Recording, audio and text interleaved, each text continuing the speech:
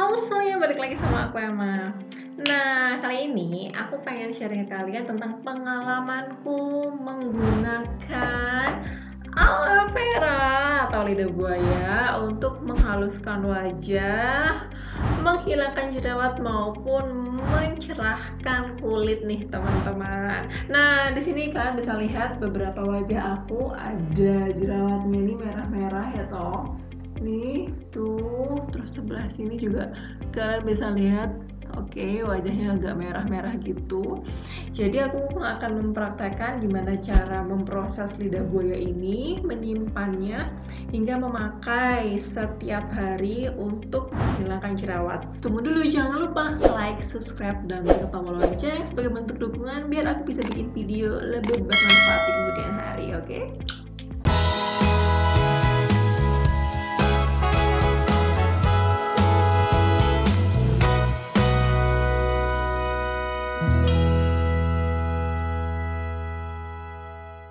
Nah, pertama yang kita butuhkan itu adalah aloe vera nih.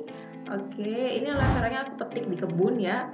Makanya dia aku ambil yang paling bawah, yang paling tua, yang paling gede. Terus habis itu di sini aku punya pisau, sendok, dan klip plastik ini. Ini plastik tangan, handscoon sih. Tapi kalau kalian nggak mau pakai juga nggak masalah. Karena kita proses di aloe veranya.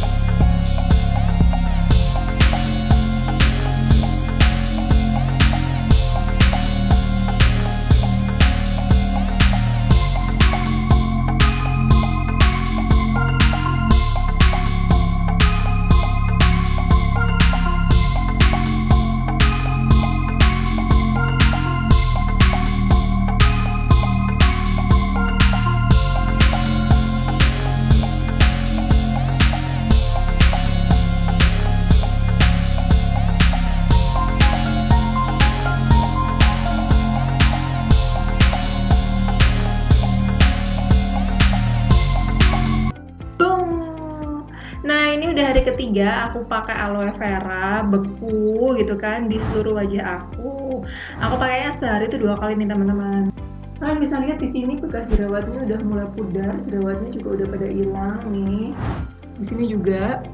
Dan it's really help me. Kalau misalnya kalian mau cari produk alami untuk menghilangkan jerawat maupun menghaluskan muka, aku bener-bener merekomendasikan aloe vera asli ini untuk kalian pakai. Ya, kenapa kalau aku pakai aloe vera? Aloe vera itu dianggap sebagai tanaman abadi oleh orang Mesir. Itu dianggap sebagai obat yang mujarab untuk menghilangkan luka, gitu kan. Berbagai macam kandungan ada di aloe vera. Itu bisa sebagai antiinflamasi, antibakteri, antiseptik. Dia ada 6 zat antiseptiknya. Bagus banget untuk menghilangkan jerawat. Lalu ada sifat penyembuhan. Jadi dia bisa merangsang pembentukan kolagen pada wajah kalian, anti penuaan, dan bikin wajah menjadi lebih lembab nih teman-teman. Nah, masalahnya kalau kalian beli gel aloe vera yang ada di pasaran, itu biasanya aloe veranya nggak 100%. Aloe veranya itu kadarnya antara sekitar 40-60%, karena kan pasti ada zat pewanginya yang bikin dia nggak lengket-lengket kan. Terus habis itu ada zat pengawetnya, beberapa zat kimia yang bikin dia nggak pure 100% aloe vera. Sedangkan kalau kalian bikin aloe vera sendiri, itu bener-bener 100% zat aloe vera yang bisa kalian dapatkan. Nah, cuman ada beberapa hal yang perlu kalian perhatikan nih sebelum menggunakan aloe vera untuk menghilangkan jerawat pada wajah, menghilangkan penuaan pada wajah, dan membuat wajah menjadi anti keriput. Yang pertama, aloe vera ini ada 3 bagian nih. Jadi bagian luar ini kulit bagian luarnya. Terus ada bagian tengah, dianggap sebagai latex. Ini sebagai pelindung sebelum mendapatkan bagian dalam. Nah, bagian tengah ini yang tidak boleh disentuhkan pada wajah. Latex ini ada antraquinonnya untuk sebagai obat pencahar nih pada waktu zaman dulu. Cuman dia bisa menyebabkan kanker. Biasanya kalau kalian pakai aloe vera, terus habis itu lateksnya ini kena di wajah, itu bisa bikin iritasi berat. Jadi wajahnya gatal-gatal, merah-merah gitu. Makanya nih, lateksnya harus dibersihkan dahulu. Nah, lateks ini jumlahnya paling banyak pada bagian dasar aloe vera. Makanya ketika kalian mau mengupas aloe vera menggunakan di wajah, jangan terlalu tipis ngupasnya bagian atas ini. Eman-eman gitu kan ya dianggapnya. Jadi dikupas, habis itu yang bagian daun hijau ini dipakai juga.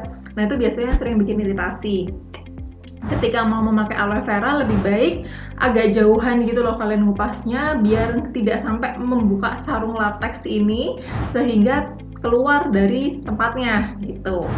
Nah, sebelum menggunakan pada wajah, kalian harus melakukan tes iritasi terlebih dahulu karena ada beberapa orang yang benar-benar alergi sekali dengan aloe vera ini. Untuk mengetesnya cukup di 1-2 titik wajah. Misalnya ada wajah yang berjerawat, cukup ditetelkan aja pada wajah jerawat tersebut. Kalau misalnya ada efek gatal, kemerahan, nggak tahan, perih gitu kan, iritasi, lebih baik dihentikan pemakaian aloe veranya, oke? Kalau saran aku sih, aku simpannya di freezer ya. Jadi setelah aku kupas aloe veranya, habis itu aku masukkan freezer, dan ketika aku pakai itu dalam kondisi dingin. Kenapa? Dengan kondisi dingin tersebut, itu membuat kulit wajah semakin menyebabkan vasokonstriksi. Jadi kayak dia menyempit sehingga bisa membantu untuk mengecilkan pori-pori juga nih teman-teman. Nah, apalagi dia sangat membantu untuk menghilangkan ini nih, menghilangkan lingkar hitam pada mata. Jadi dengan box aloe vera beku tadi, kalian bisa memberikan pijatan juga pada lingkar hitam di mata ini, sehingga bisa meningkatkan kolagen, meningkatkan regenerasi kulit di sini, dan membantu untuk menghilangkan lingkaran hitam di mata nih teman-teman. Nah, aku kemarin murni nggak pakai apapun, jadi bener-bener selama 3 hari itu aku pakai pagi dan sore hari hanya dengan aloe vera aja. Pada waktu malam pun aku nggak pakai krim sama sekali. Bener-bener hasilnya seperti ini. Kalian bisa lihat. Kalau sabun aku pakai sabun wajah seperti biasa. Kalau aku rekomen banget, asalkan kalian nggak alergi ya. Kalau alergi ya jangan digunakan aloe veranya. Jangan menggunakan bagian lateksnya. Kalau ada muncul bagian lateks ini harus dicuci sampai bersih. Oke.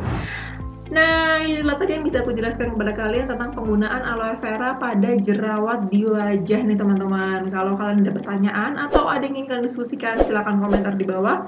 Dan dadah teman-teman, see you di video lanjutan ya. Bye-bye. Bye-bye.